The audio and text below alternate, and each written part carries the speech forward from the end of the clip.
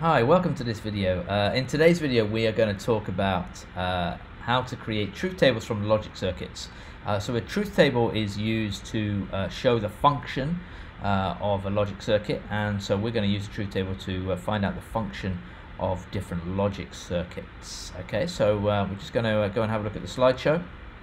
Alright, so here's our slideshow. Alright, and I've come up with a little mnemonic to help you remember how to create a truth table from a logic circuit. Okay, now it's I tried my best to come up with this mnemonic. Okay, so first things first, you type out the truth table for the gates in the circuit. Now the reason why I asked you to type out the truth table is because this just reduces your cognitive load. Okay, because if you have the truth tables written down, then you don't have to keep them in your head and try and remember them. Okay, so that's always the first thing that I would recommend, is you type out those truth tables for the gates that are in the circuit. Okay, the second thing you need to do is you need to add a letter label. So you need to label the components of your circuit. Okay, now more often than not in the exam, your inputs will already be labeled. You can see in my circuit they're not. So you need to add a letter label for all the components in your circuit, and I'm going to show you how to do that in a minute. Alright, so the third thing you do in our table mnemonic is you build the truth table. So you add the columns for the inputs, and then you are going to add a column for each of the outputs. So in this situation here, we're going to have two outputs, because we're going to have one after the AND gate and one after the NOT gate. Okay, so we will have two extra columns, and again I'll demonstrate that in a minute. Then you label those columns using the letter label that you added earlier. Okay, and then the final one of our table mnemonic is that we enter the output for each column. Okay, so I'm going to take you through that step by step, and hopefully it'll make a little bit more sense. Okay, so the first thing we do in our table mnemonic is we type out the truth tables for the gates in the circuit. Again, the reason why we do this is to reduce the cognitive load. Okay, you don't have to keep those tables in your head. So I've only got two gates in this circuit. Okay, hopefully you recognize this as an AND gate. So I'm going to draw the truth table for an AND gate. Okay, so here's input A, here's input B, here's our output, and the truth table for, if we remember, the function of an AND gate is one and the other have to be on. Okay, so if they're both off, it's going to be off. If one of them is on but the other is off, it's going to be off. Just do that in reverse. Okay, and so the only time it's on is when one and the other are on. Okay, so that's important to remember for an AND gate. And then we'll do the truth table for the NOT gate. Okay, so we've got a NOT gate here. Now if you remember rightly, and as we can see in the diagram, the NOT gate is the only gate that just has one input. Okay, and sometimes some people call a NOT gate an inverter, alright, which gives you a hint about the function. So we're just going to have one input here and then the output. So if the input is off, it's going to invert, so it's going to be on, and if the input is on, it's going to be off. Okay, so those are so what we've done first, we've done the first step in our table mnemonic, which was to type out the truth tables for the gates in the circuit. Okay, so let's have a look what it says to do next. Okay, so in our mnemonic, it now said to add a letter label for each of the inputs and the outputs. Okay, so again, it doesn't make any difference how you label this, it's entirely up to you. Alright, but I'm going to label this one as input A, this as input B. Okay, here is going to be this is going to be my output, so I'm going to output this point at C. Alright, and this is going to be D. Okay, and hopefully you all understand that that output at D will be the eventual output of my circuits. Okay, so again, in the exam, normally this point here will be labeled for you. Okay, so that final output will be labeled for you, but in this situation it isn't, so I've just labeled it myself. Okay, so we have just done A of our table mnemonic. We've added a letter label. Okay, so what does it say to do next? So now it says to build the truth table with the input columns and an output column for each gate in the circuit. Alright, so let's do that now. I'm going to do that over here. I might have to cross this line over here.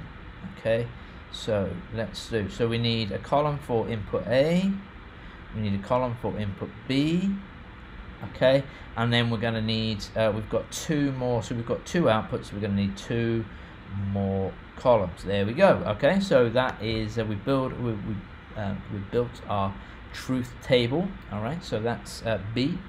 Let's have a look at L. What does it say to do next? So L says to label the output columns using the letter label. So in here we're going to put C and D. Okay, and then finally we're on the last letter of our mnemonic. So if we go back to our mnemonic, we're going to enter the output for each of the columns. Okay, so let's just do the inputs first. So let's actually just do these columns. So we want all the combination of inputs for A and B. So we could have both of them off.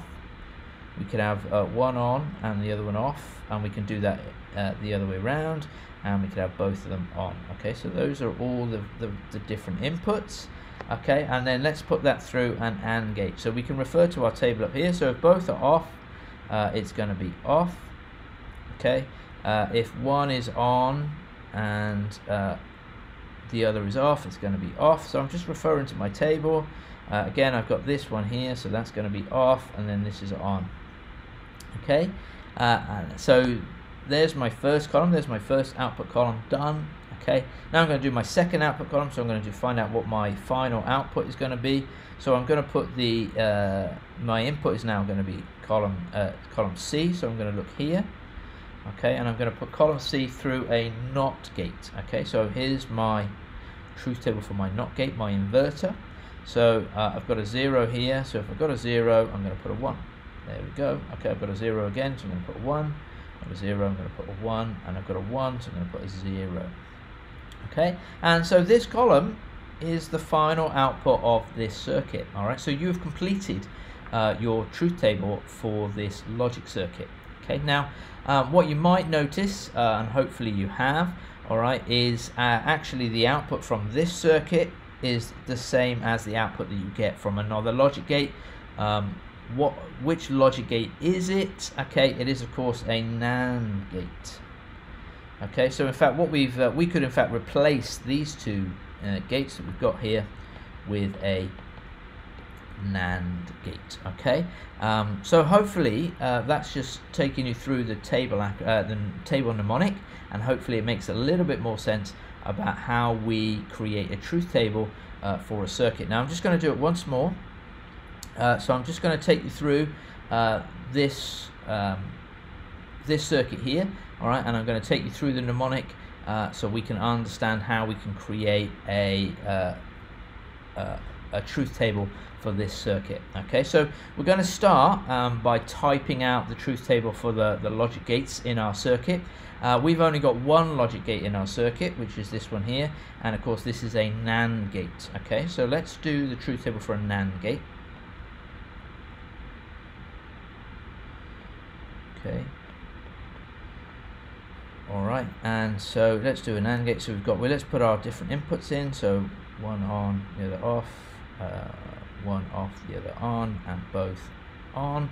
Okay, and the NAND gate then, as we've already learned from the slide before, is the inverse of an AND gate. Okay, so the inverse of an AND gate means that this will be on, this will be on, this will be on, and this will be off. All right, that's the inverse of a NAND gate. Okay, so that's the first thing that we do in our mnemonic, which was to type out the truth table for the logic gates in our circuit. The second one was to add labels. It was A for add labels. So we're now going to add some labels.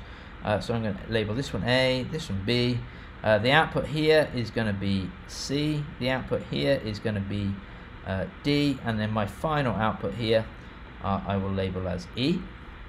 Okay, so that was A in my mnemonic to add the labels. All right, now I'm going to go to B, which is to build my truth table. All right, I've got a bit of room over here, so we can build it over here. Okay, so I'm gonna I need a column for my both inputs. So I've got a column for A, column for B, and then I need columns for my output. So I need a column for C, a column for D, and a column for E. Okay, excellent. I'm just going to put those different inputs in for A and B, so they can both be off. One can be on and the other one can be off, and that we can do that in the inverse, the other way around. And we've got 1 and 1. There we go. There is our built truth table. Okay, now we're just going to do L, which is to label the columns, the output columns. So this is going to be C, D, and E. Okay, so this is an interesting one. We've got A as both inputs into C, because now we're going to be on to E, which is to enter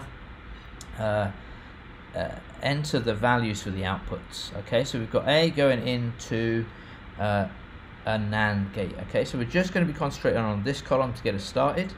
Okay, this column here. So we've got a 0 and a 0. So if we look up our, so we're looking at our truth table over here. We've got a 0 and a 0. That's a 1. There we go. Okay. This time we've got a 1 and a 1, because we're just looking here, aren't we? So we've got a 1 and a 1. That's going to be a 0. Okay, we've got a 0 and a 0 again. That's going to be a 1. And then we've got a 1 and a 1, which is going to be a 0.